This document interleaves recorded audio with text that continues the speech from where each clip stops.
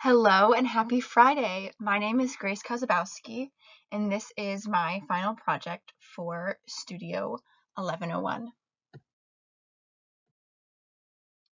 I chose 5 words that I felt helped me throughout the design process, and those words were precision, movement, order, transparency, and minimalism.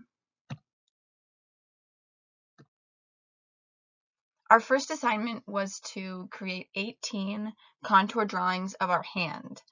I did 6 of those in graphite, then another 6 in various inks, which ended up being my favorite medium to work with. Next, I did 6 in China marker and pastel pencils, which was a really interesting exploration into the tooth of the paper versus the grit of the pencil. Next, we took those 2D drawings and translated them into a 3D wire hand, which might have been my favorite project we did the whole semester, and I really enjoyed the outcome.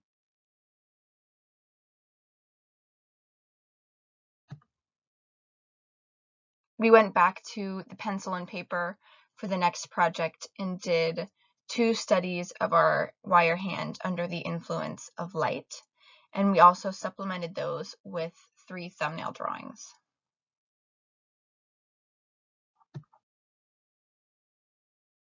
We then threw the drawings into Illustrator to work up guidelines of focal points that could aid us in cladding for our bounding box in the future.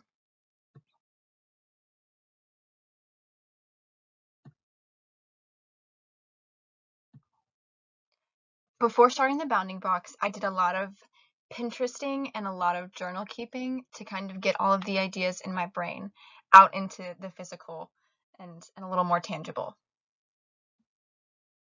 We started off by doing 4 corner studies both in Rhino and in real life with the basswood. It was a really interesting to work with the basswood and also kind of hone my skills in Rhino.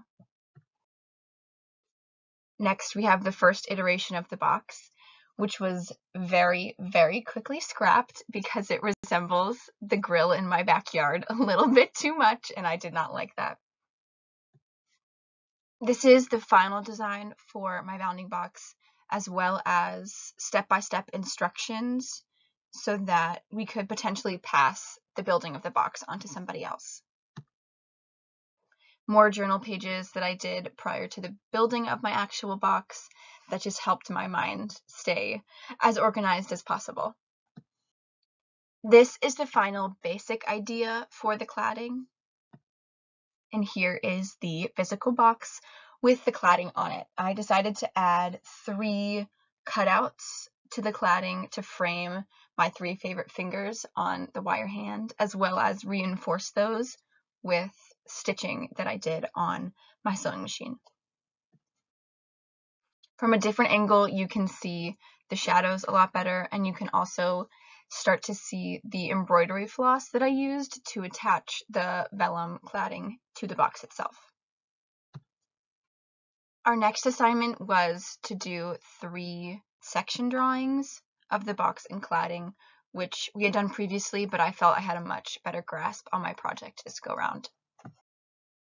Our last assignment before this was to site the box in what I called an installation. So this is my favorite angle of the installation. You can very clearly see the pedestal that has a similar perimeter to the box itself, but you also get a very clear view of the wire frame that encases the box and the pedestal as well.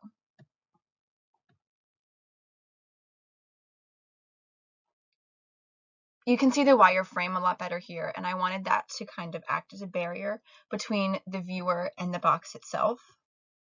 As you continue through the installation, the box lets you see the hand in the bounding box, but it doesn't let you touch it, so it creates this really wonderful push and pull between the viewer and the box itself. Thank you so much for watching.